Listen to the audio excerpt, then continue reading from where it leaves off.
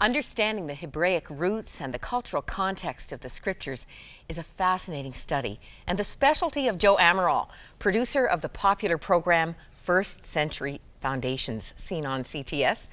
Well, in the first 2 weeks of April, Joe is going to be our featured guest for Celebrating Hope, God's Feasts Revealed, our spring membership drive. Joe is a favorite Truth to Go teacher here. We've heard some of his story, but we've never included his mother in the telling of it. We are thrilled to have Maria Amaral joining us today. Maria, you look like you could be his sister. Thank so you. young and vital. It's God's mercy. And you are one of 7 Marias, all sisters. Or 8. Oh, you are the 8th, one of the 8 altogether. Yes. What My mother adds had 8 girls. 8 girls. Now, why would she call them all Maria? It's a Catholic thing, you know. Maria Adelina, Maria José, Maria dos Anjos, Maria do Céu. Mary, on and on it goes. So how would you know you were being called for supper? My mom always remember our names. But how would you know that you were the right Maria? Because she called Maria José. Oh, she do the hyphenated. So we had, it's 2 names. Maria Adelina, Maria dos Anjos, which is Maria Angie. Maria José, Maria. That's you. Yeah. José. Yeah. And Maria. you would get Mary Jo. Yes. Right? Yeah, people call me Mary Even when you Jo. explain the names, it's still confusing, Maura. It sounds beautiful, though, doesn't it? Sure. And to add to the, trying to wrap your head around this, in one house growing up, this became how you lived when you came from the Azores to Canada. Your sisters came one by one? Yes. As they could afford the flight? And they all lived with you? We all lived in the same house with the husbands and the children. How many? We all had, oh my goodness. I had 3 kids. My other sister had 2. My other one had 2. The other one has 4. Joe, I think you counted. I think there was at least 11 kids. The Marias and their husbands, and the grandparents. Yeah. The Your grandparents, parents. My parents. And Joe, you say, and a crazy cat. Yeah, this cat definitely wasn't all there.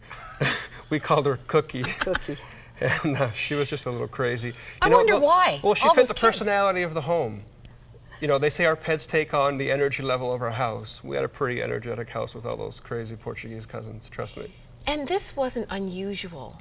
It's still not unusual for families wanting a better life to come and just pool together. Yes. Yeah, first-generation immigrants. Remember, Mom, we first went to Markham, that little house, then we went to Sterling.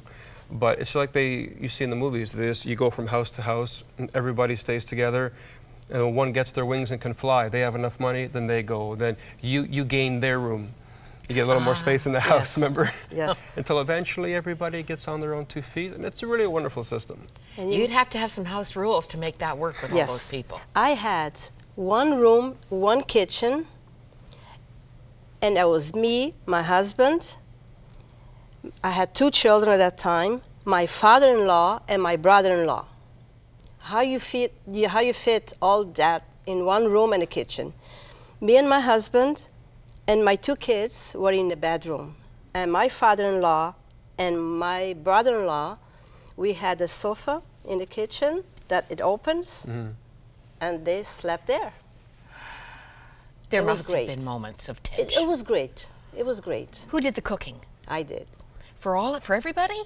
Did the other Marias help? No, for my family. Oh, you We, cooked for each your one own. did for Maura, our. growing up, the Canadian military could drop by any time, and there would be enough food for the army. Really?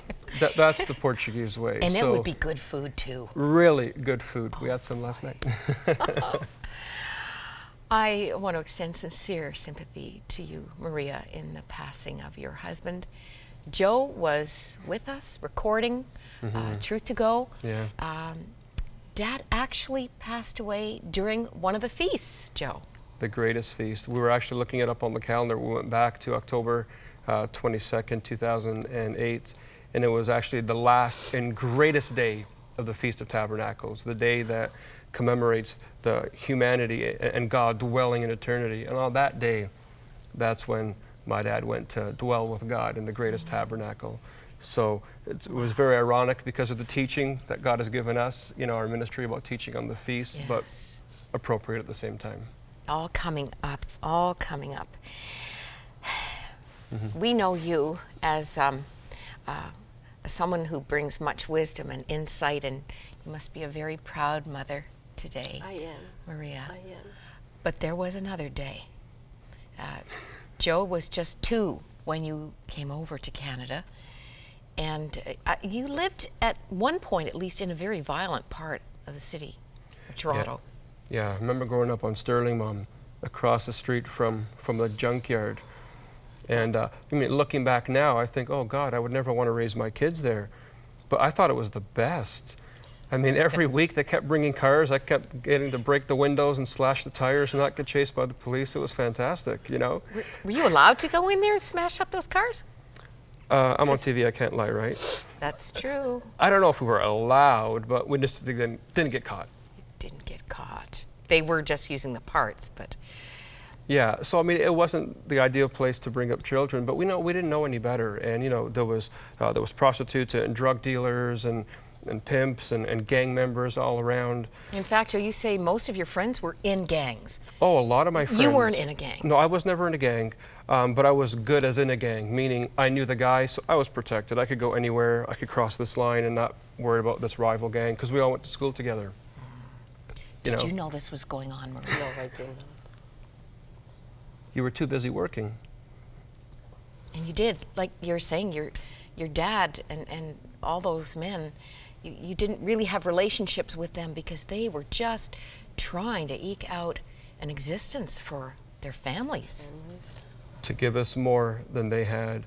And everything I have is because my mom and my dad, left their country of origin to come here to give me a better life. And everything I have is because of their sacrifice. And I don't forget that, and that's why I'm really, really honored that my dear old mom could be here today. Don't you even say that word, old. My dear mom. Look at her. My dear mom. Your beautiful mother. Wow, attack the guest. Okay. Now, Maria, you were religious people. Well, yeah, I was Catholic. I was never too much into it. I wasn't. But that's what my parents taught me, and that's all I knew. And there was a time in my life when I came here, well, let me go back. When I decided to come to Canada, it was to avoid Joe to go to the army, because at that time it was the war in Angola, Mozambique, and Joe was growing. I was so afraid He'd be conscripted. he would be called to go in, because all men are. And at the same time, I wanted to be rich. And Canada sounded so... Land of plenty. Yeah, you get it from the trees, Anyway, when I got here, it was different. And I got sick, and I decided to go back to church and start looking for answers, to the point that I said, kneel down there, and I go, God, if you're real, in that little box that is said you're real there, as you are in heaven, please come out and heal me or kill me, do something. You were really sick? I was really, really sick. I had an MS disease. The doctors had advice. My family at that time, I didn't speak English good. I still don't, but better than was at that time. They said, tell your sister not to have another baby, because she cannot hold it. She might drop the baby. Anyway, I was on physiotherapy every day, and I was doing healthy foods, see if I would get better, but it wasn't. It got worse and worse, to the point that I want to die. I want to die. So you told God, heal me or kill me? Yes, because I couldn't live that way. I couldn't take care of my children.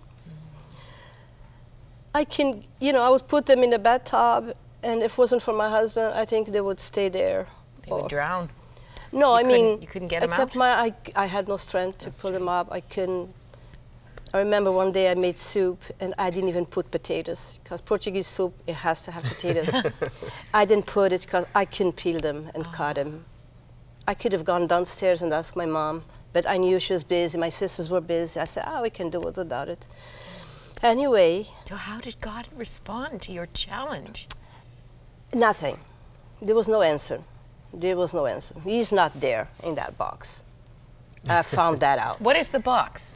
Well, the church they have like a little box with something in there that they call the Holy Eucharisty. I don't want to be critical. That's what I was taught, that he is real there as it in heaven. And on my innocence, on my needs, I kneel and I go, talk to me, do something. If you are real in heaven, here, as you are in heaven, who are you? Come out and do something. So there was no answer. I was really disappointed. Anyway, one day my sister called me from work and she said, there is a place where you can go. This guy prays for people and they get healed.